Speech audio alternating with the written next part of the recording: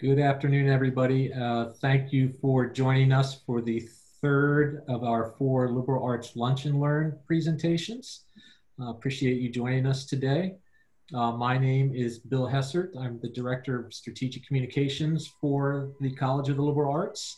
And at this point, I would like to introduce today's moderator, Scott Bennett, who's Distinguished Professor of Political Science and our Associate Dean for Research and Graduate Studies. Scott will be our moderator today. So Scott, I will hand things over to you at this point. Great, thanks. Thanks, Bill, and good afternoon, everybody. It's a nice sunny day in State College, and I hope it is where you are too. On behalf of Dean Lang and everybody associated with the college, welcome to our third Lunch and Learn presentation, which is featuring members of our liberal arts faculty who are studying different dimensions of the COVID-19 pandemic. To those of you who attended Tima's presentation 2 weeks ago or Kristen's presentation last week, welcome back. For those of you joining us for the first time, thanks for being here.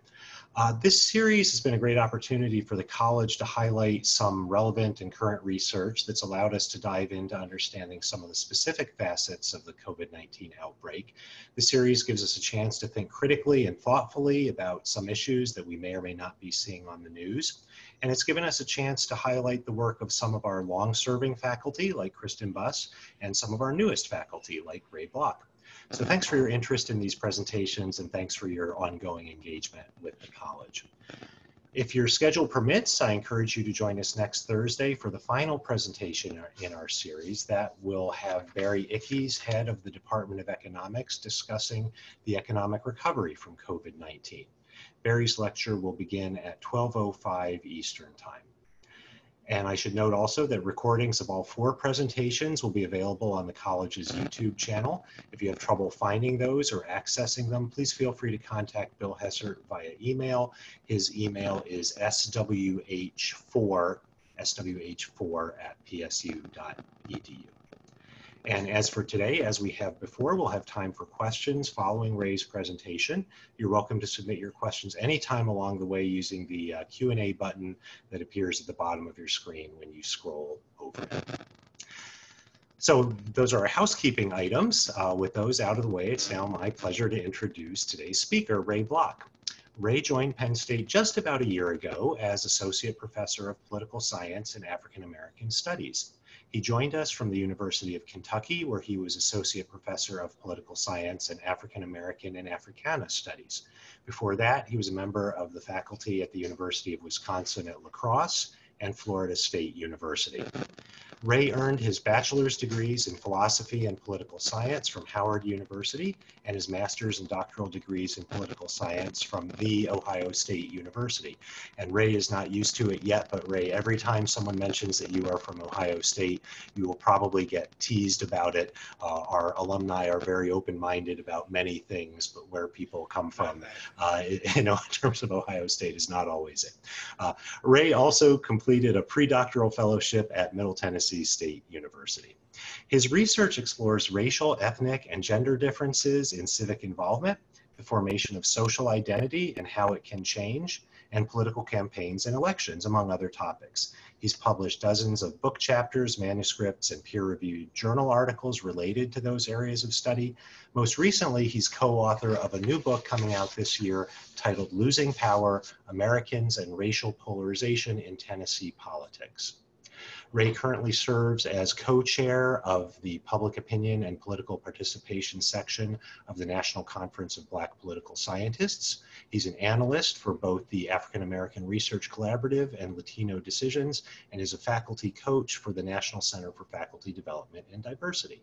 He's a member of several professional organizations, including the American Political Science Association and the Society for Political Methodology. So we're delighted, Ray, that you could join us for this online session today to discuss race, politics, and the pandemic, how to mobilize for the 2020 elections. Ray, the floor is yours. Thank you. So I'm sharing screen now.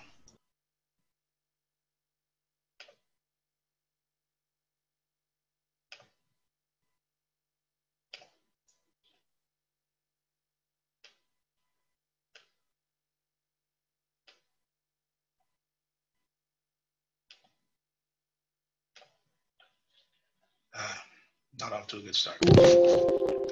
Hello, everyone. So to jump right in, what I wanted to do is I wanted to set the stage for how this presentation is going to work. And I'm in the storytelling mode here. So I'm going to tell y'all a story about some stuff. I want to tell you a story about who I am and what I study, which is going to build upon the really great introduction that I just got. I'll also talk to you about how the pandemic, in my opinion, pulls the curtain back on race relations in the United States. And then we're going to talk about what the pandemic tells us about class, race, politics, and voting in the 2020 election.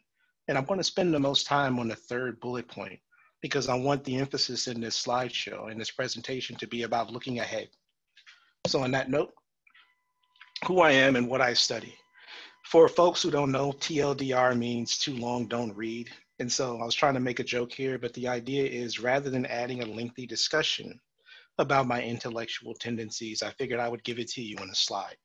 So essentially everything that I do can be summarized as me being concerned with social identity and political involvement. Social identity can be a lot of stuff. It could be ethnicity, it could be gender, it could be race, it could be ability, it could be sexuality. It could also be political party and geographic region, or anything that becomes a relevant way that groups of people tend to identify themselves and make decisions based on those identities. Now, political involvement, I usually study it looking at either psychological forms of political involvement, like, for example, interest in politics, which is what my dissertation was about, or looking at behavioral forms of political involvement, like voting or protest. And we're going to talk about both during this presentation.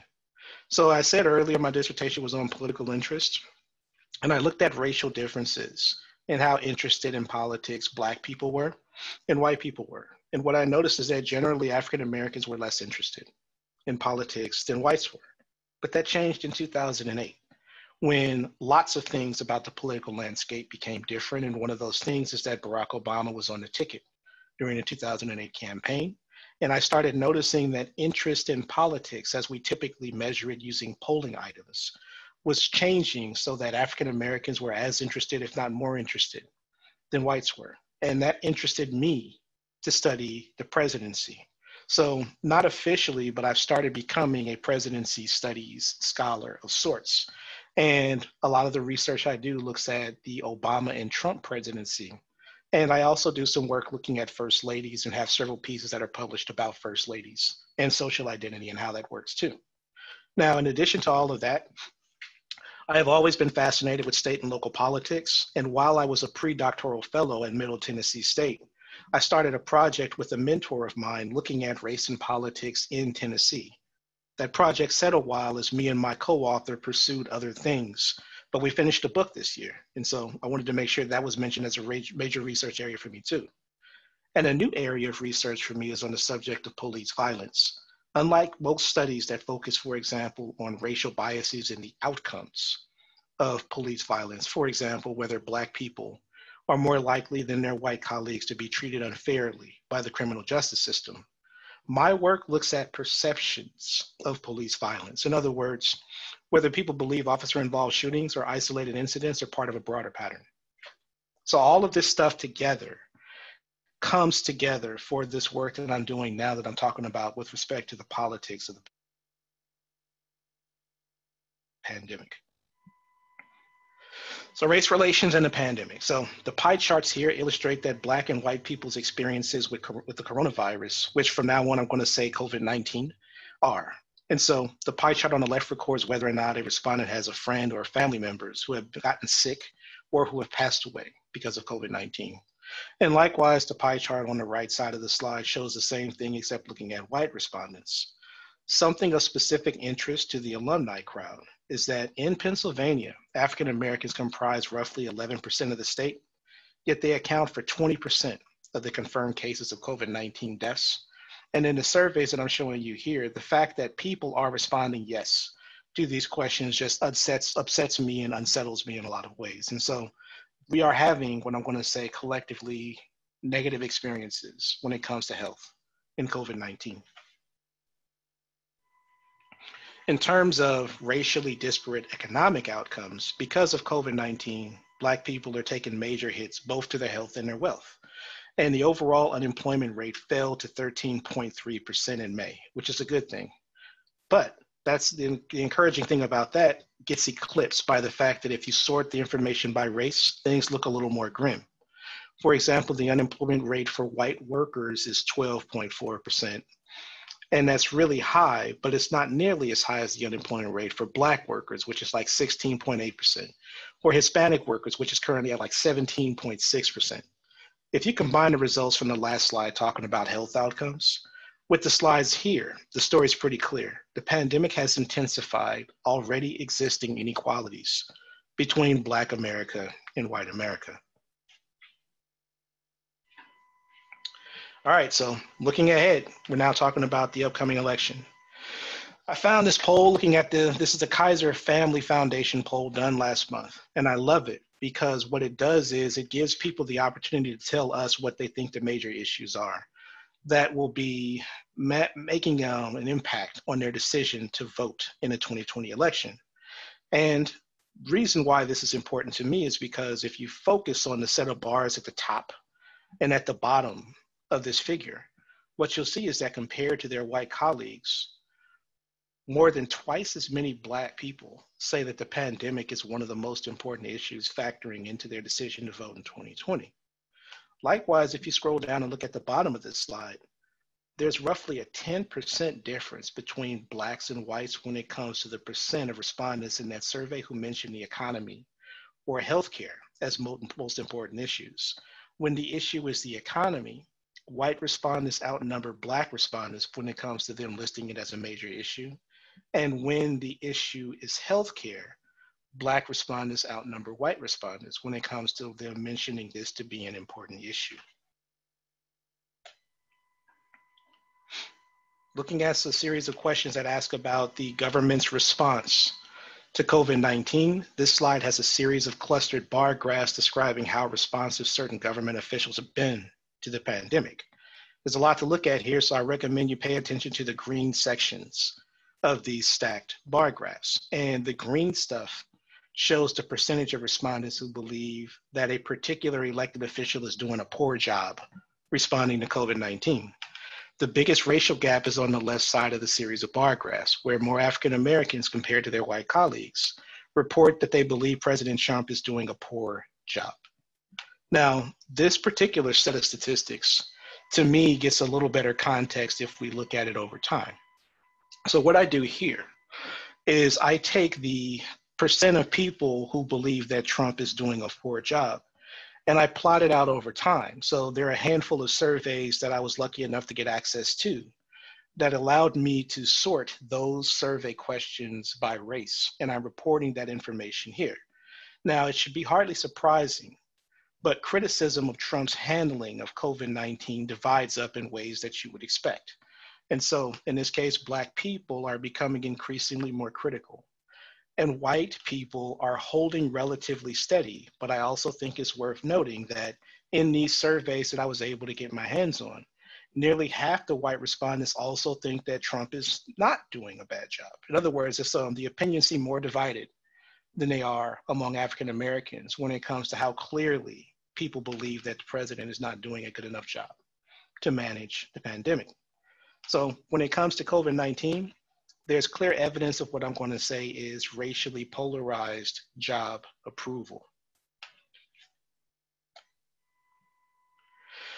So the pandemic forces us to consider the relationship between the federal government and non-national levels of government. In other words, it forces us to think a little bit about federalism and how those relationships play out. To look deeper into these ratings for state level officials, I sorted responses to a question about job approval as it relates to the pandemic by geographic region. And these results here are only for the African Americans that we were able to poll from a survey that I recently did. So the story here is very limited to that group, but I think it's an important story to tell anyway. And that story is that ratings are the most positive, or at least the least negative, out west and in the Northeast. I would argue these are places where governors have taken a more gradual and perhaps more science-informed approach to managing the pandemic. Conversely, respondents from the South, where pandemic management approaches tend to prioritize boosting the economy over flattening the curve, are noticeably more critical in their ratings.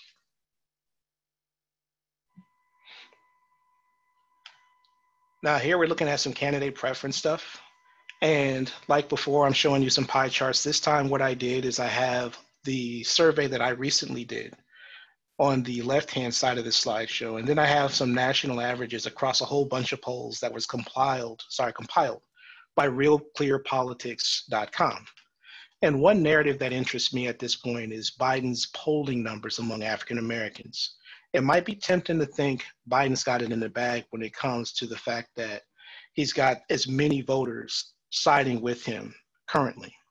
But honestly, I think it's too soon to draw that conclusion. As the thing that you see here suggests, we also asked respondents to pick their preferred candidates in terms of, Anyway, what I'm saying is if you look at the left side of this, the fact that Joe Biden's getting like 75% of the Black vote is not as good as it might seem if you look at the right side where the national averages are that the race is more tight between Donald Trump and Joe Biden. I'm going to argue later in Q&A, and I'm hoping this comes up to give me a chance to speak more about it, that Joe Biden's numbers here need to be at least in the 90% range for him to have a chance at winning the election. But it's also worth noting here that right now, Joe Biden is edging out Donald Trump if the horse race results are to be trusted. Now, this is just a question that was asked to African Americans, but I think it's an important question because I'm talking about candidate preference, and that presupposes that we're interested in what's going to happen when there's an opportunity to vote. This bar graph has information from a survey question that we used in a survey that I recently ran last month.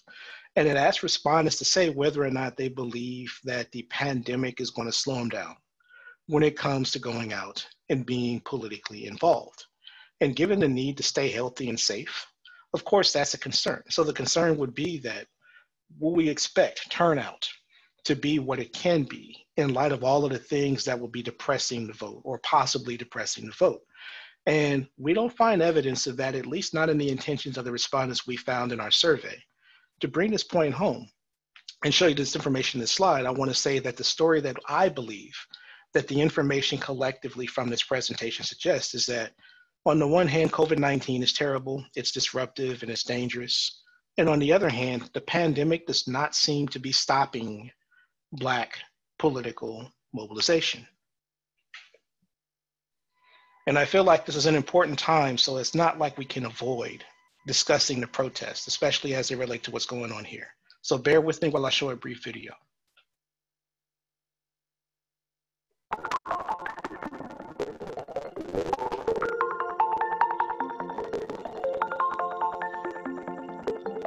My name is Ron Filipelli. I'm the mayor of State College. I think everyone here should commit to staying with the cause.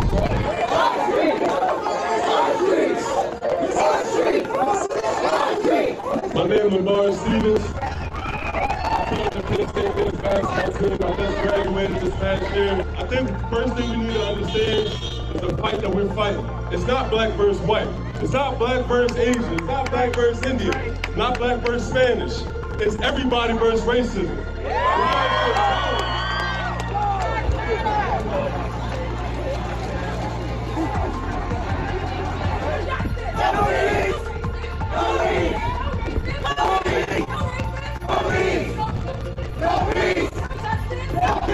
Because we have so much hatred going on.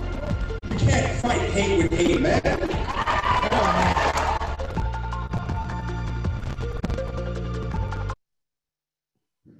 So as I stop this, and I'm assuming that I'll probably get a chance to talk more about this, but a question I get a lot from the people I know is like, why protest, right? And I get it. And the reason why this is such a tense thing is because there are several things going on right now. There's this fight for racial justice happening at the same time that a pandemic is taking place. But protests have their purposes. And as a person who studies political involvement, I know this very well to be true. And to assume that protests are ineffective or perhaps ill-timed, I think is unfair to the moment. Arguably, I would say that every major moment of racial progress that African Americans have had in the United States has been viewed at some point as an act of subversion in some way, shape, or form. Why is that the case? Because race relations in America, I believe, are best characterized as conflictual rather than harmonious. And the Black people who are protesting right now, or anyone who's protesting right now, is making a decision to change the status quo. I am willing to face certain conflicts. I think what the pandemic makes very clear is that for many African Americans, the idea is this: if I go with the status quo, then I too need to be prepared to face certain conflict. So putting all of this together and moving forward. Remember, I'm a person who studies politics, and so I am interested in this moment that we're in. And this is anecdotal stuff, but we have white people protesting along Black people, and this is happening worldwide. Ditto for the Navy and the Air Force when it comes to NASCAR, and all three of these organizations are banning and distancing themselves from Confederate monuments. And we recently had an NFL commissioner on TV talking about how Black Lives Matter. I'm curious, of course, to see how owners respond to that, but all of this stuff translates into us being in a very interesting time. And I think the candidate who's able to seize the momentum on this period of time will be the one that's successful in 2020. I have a really great appreciation for getting the chance to do this research and to share it with you. And I look forward to hearing some of your questions. Great, thank you. I appreciate it. So again, everybody, please feel free to enter your questions in the Q&A window box at the bottom of your screen. So Ray, let me ask a broad question about the economy before we get into mobilization and counter-mobilization and some of what you're speaking about. So often in American politics, we've said the economy is what drives an incumbent winning re-election or not. When the economy is good, the incumbent gets a big advantage. When the economy is bad, they often tend to lose. You talked about multiple concerns that the respondents in your survey had: the economy, healthcare, and so on. So the economy is clearly not good. That has led some to say, well, clearly Trump is going to lose because the economy is not good. But this is a different moment, and it's very easy to shift responsibility away from the president to, an unexpected pandemic. Do you see that politics of sort of blame shifting? How do you see that working out in terms of the economy and this long-standing finding about economics and voting? And so, can y'all hear me? Okay. So I was thinking about this a lot, and I'm going to go back to the results that I showed you earlier in the slide presentation about the disproportionate impact that the pandemic is having on people's economic outcomes. And so if you combine that story with the idea that the economy matters more to white respondents than it does to Black respondents, I have some other evidence showing that if you were to ask Black respondents directly what their priorities are their priorities in favor of waiting until people are more safe before boosting the economy or getting the economy restarted and hopefully being able to mitigate whatever health damage will happen along the way? African-American respondents in a margin of 80% to 20% favor flattening the curve over boosting the economy, right? And I would imagine that that cuts along party lines too. I don't have the data to suggest it, but I do know the old saying that it's the economy stupid when it comes to how American politics and how candidate preference usually works. I think in an environment like this, being mindful of the fact that if you're trying to court the Black vote, for example, the Black vote's not pro-economy at the moment.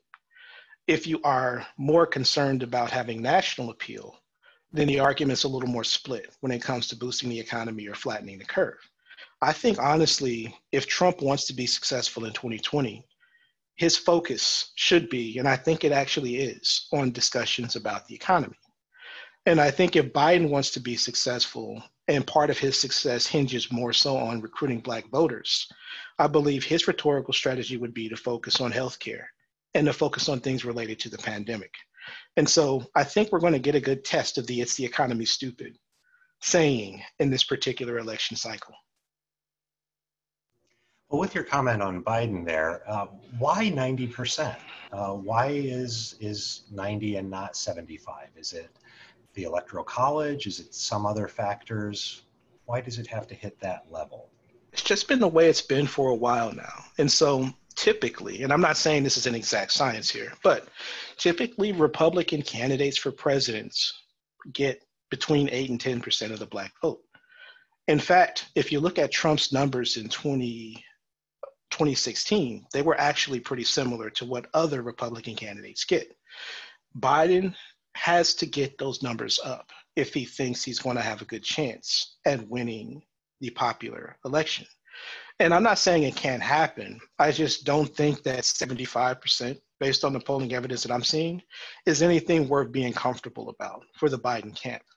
And I would believe that it would behoove whoever's working in the Biden camp to really try to seize on the momentum of gaining support from Black voters. And what typically happens is, because this stuff plays out in a race and party way, that Black voters may or may not consolidate around the Democratic candidate in a general election. What my data suggests is that African-American candidates have yet to consolidate fully around the Democratic candidate. And we need to see a 15% at least boost in those numbers before we can say so. So your poll data about intentions that, I am not going to stay away from the polls, I think, or from the voter booth, it's really important for me to get there. There's a chance that that would be impacted if we have a second wave or a third wave of actual outbreaks and we have to have mandatory shutdowns. How might that play out? I feel like this is a great time to think about the implications of other ways of voting. And so it's this interesting time where there's a lot of delegation of the responsibilities of the pandemic to the states right now. But there's also a clear mandate at the federal level that is against any form of not show up in person voting, right? And I'm curious to see what entity prevails, right? So if it is up to the states to decide this stuff, and people in states that are hard hit by the pandemic, regardless of what background you have, I could see the pressure in those states being such that not voting in person has to be a viable option or a viable alternative. And because of the party gap in terms of how things that shrink the franchise influence turnout versus things that expand the franchise influence turnout, it's unfortunate that this argument has become a partisan argument where you can almost predict that people on the political left are more in favor of having these options that don't include going to the polls themselves, right? And people on the right are less in favor of those options. And they're both talking about election integrity as their reason for why they support or not support these things. There's an interesting piece that was written by some UCLA graduate students and faculty members that have actually shown that on balance, mail-in voting as an option benefits everybody, regardless of political and demographic background. And I'm hoping that a message like that might be used, for example, in places where people are really hard hit by the pandemic, but still citizens want to find a way to express their political voice in November. I'm going to try to combine a couple of questions that we've gotten following up on Biden and poll numbers. So what is it that is, so if turnout is so important and crossing some threshold in particular states in particular is really important, what is it that is causing Biden's support among African Americans or potentially other key voting groups? What's causing those numbers to lag? And could something like the selection of a Black woman vice presidential candidate really help him? Is it past comments that he has made? Is it distance from Barack Obama? What is it that might be influencing those lower numbers, and what else could he be doing? So I feel like all of the above, right? All of the above combined with the fact that not a lot of Black voters had Biden as their number one choice in the very beginning, combined with the fact that this happened on the right. So like I can think of examples of Tea Party Republicans, for example, going into forms of conflict with what I'm going to call more mainstream Republicans, The Democratic Party right now is hashing it out with itself to determine what types of major stakeholders are going to be the ones that are going to hold sway in elections. And there's a more, what I'm going to call a mainstream camp to the Democratic Party. And then there's a more anti-establishment camp to the Democratic Party. Biden represents one of those camps. He's more of a mainstream candidate. And some argue that a mainstream candidate may or may not have a better chance of getting through the election. But some of this simply has to do with the fact that we haven't gotten to the convention yet. So the consolidation process hasn't really started yet, right? But the people who may not have chose Biden first need to be pulled on board for the Democrats. And I think some of those efforts are going to start in earnest in the summer, because by then we'll know which vice president candidate Biden's picked. And to the degree that him picking a Black woman, for example, will make it any better for Black voters, I'm actually not very sure. I know that him not picking a woman would be him going back on his word, and that could have real electoral consequences. I, of course, would be very interested to see if he does pick a Black woman and which Black woman that person would be. But I'm not really sure if that's the thing that's going to cost him votes among Black voters. I think it could cost him votes among voters in general in the Democratic Party if he doesn't make the right decision prior to the general election when it comes to who he selects. Because whoever he picks, one of their jobs is going to have to be to get the establishment camp of the Democratic Party, to get those supporters to get in line with the less establishment camp of the Democratic Party.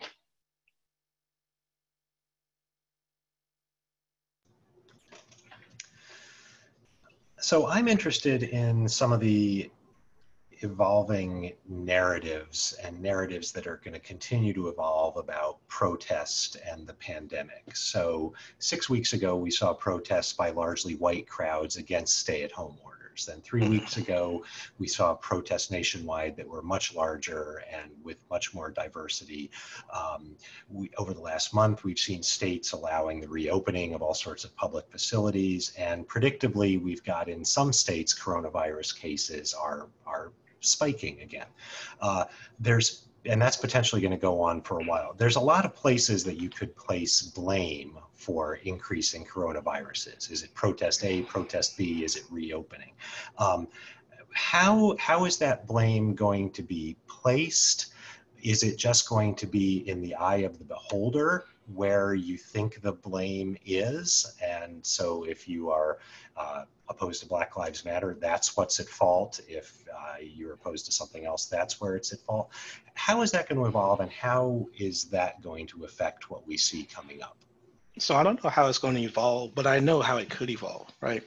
And so one of the major things that me as a political scientist has been sort of contending with, because I'm thinking about this both in terms of health outcomes and in terms of economic outcomes. And I'm not an economist, nor am I in the medical field, right? But the fact that narratives about the pandemic have been politicized is the issue. And those narratives are going to continue to be politicized in the near future. And so, like you say, so in column A, you have the earlier protests about being sheltered in place. Column B, you have the protests for racial justice. And then column C, you have the fact that more people are simply out because the economy is opening up slowly but surely, right? All of those things are definitely going to matter. And of course, you're going to see more cases, period. The politician who wants to do so can blame those rising number of cases on the second protest, if that's the thing that they think is going to influence their voters. Likewise, I can see a politician being successful in attributing the blame to the reopening, if they believe that doing so is going to be something that's going to benefit them with their voters, right? It's yet to be seen what the Biden camp is going to do at the moment. But the Biden camp has told itself, well, I guess has given a tell, if that makes sense, that they're focusing a lot of their narrative on the mismanagement of the pandemic, while the Trump camp, I guess if you want to say is campaigning now, has shown itself to be very interested in talking about influencing the economy and talking about getting the economy back on track. A getting the economy back on track narrative can't have as a blame the economy. You know what I mean? So it would have to go elsewhere when it comes to thinking about what to attribute the rising cases in. Likewise, if Biden's talking about the health of people and trying to push healthcare, then the attribution to this stuff probably shouldn't be to BLM. And they're talking about racial injustice, like it would have to be somewhere else, right? So I can't predict exactly what's going to happen, but given the circumstances you've laid out with these three places where you can attribute blame, I can see a political message on either side. And I can see those messages predictably coming from the Democrats versus the Republicans.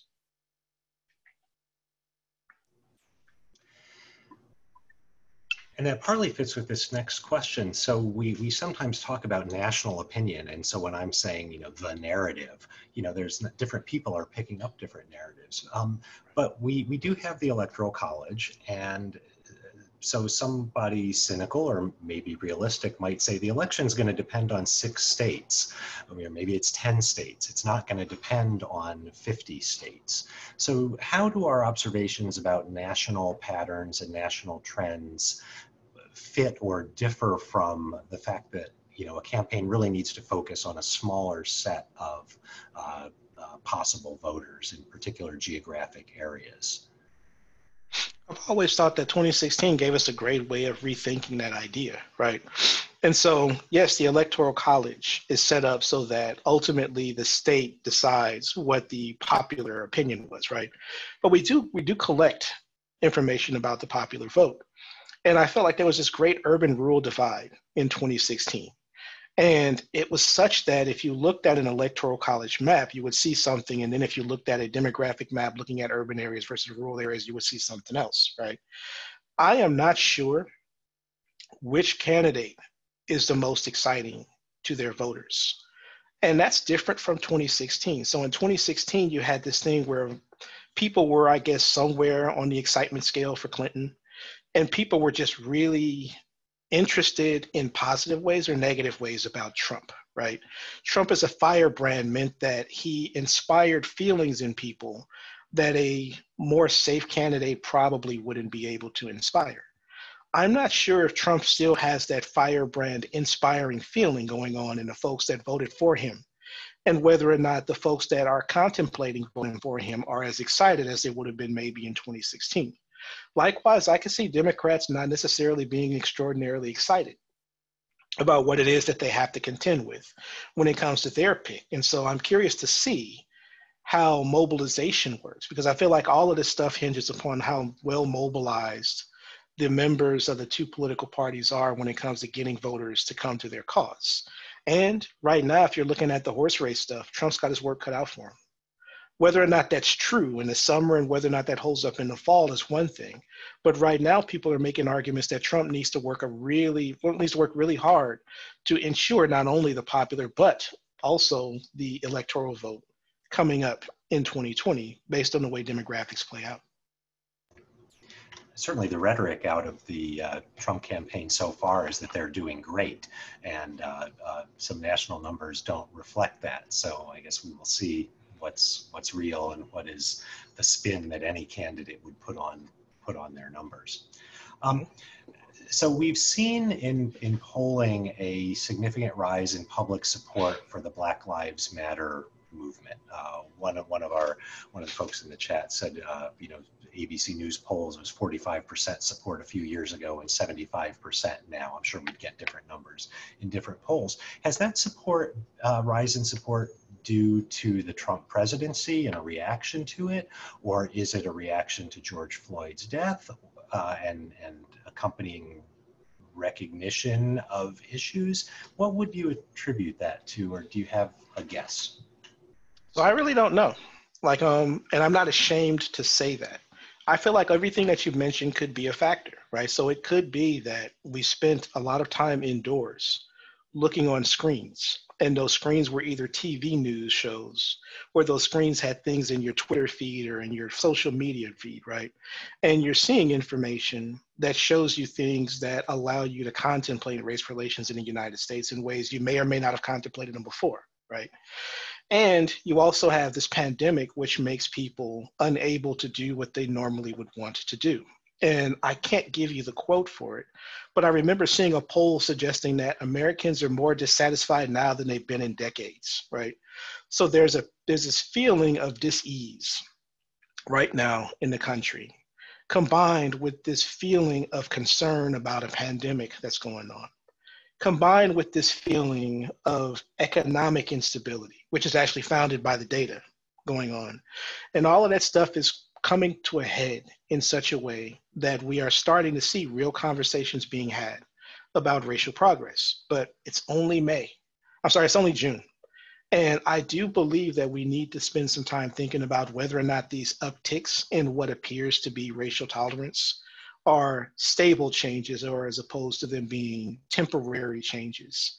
And the racial politics scholar in me is going to stay skeptical about all of this stuff until more data comes out on it. And so I'm not even sure if these trends are lasting at the moment, but I know that this moment is very important.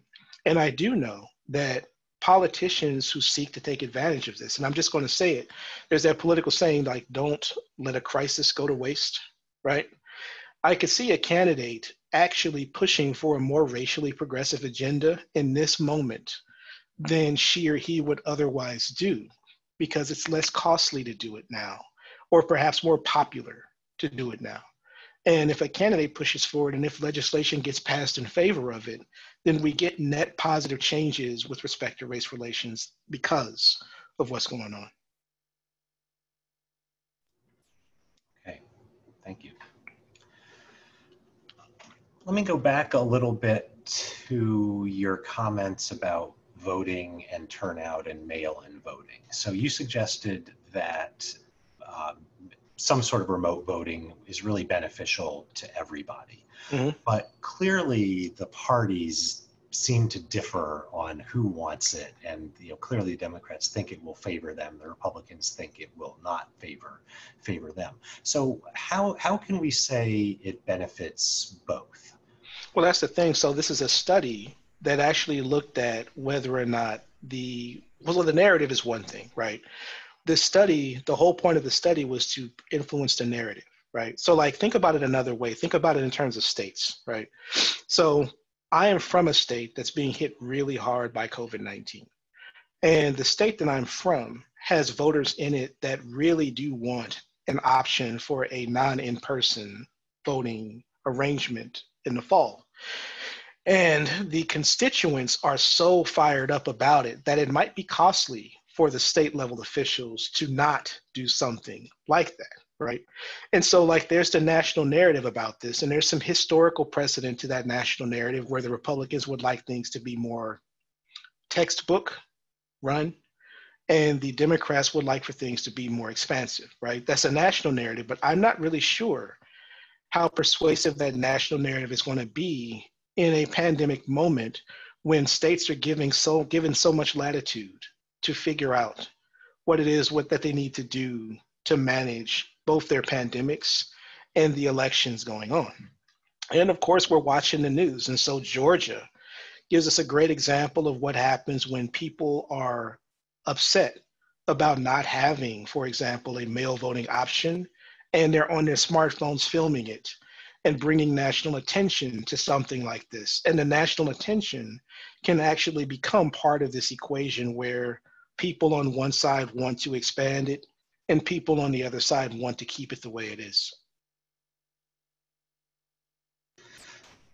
That might give one answer to this next question, which is, do you have any advice or thoughts to what we might do within our local communities if we do want to expand voting or expand our normal get out the vote campaigns in a time of COVID-19?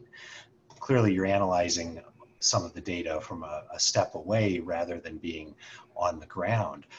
But from some of what you're talking about with the attention and so on, would that suggest something to, I'll say activists, but anybody who wants to undertake some kind of action in this space, something that we can play off on, say?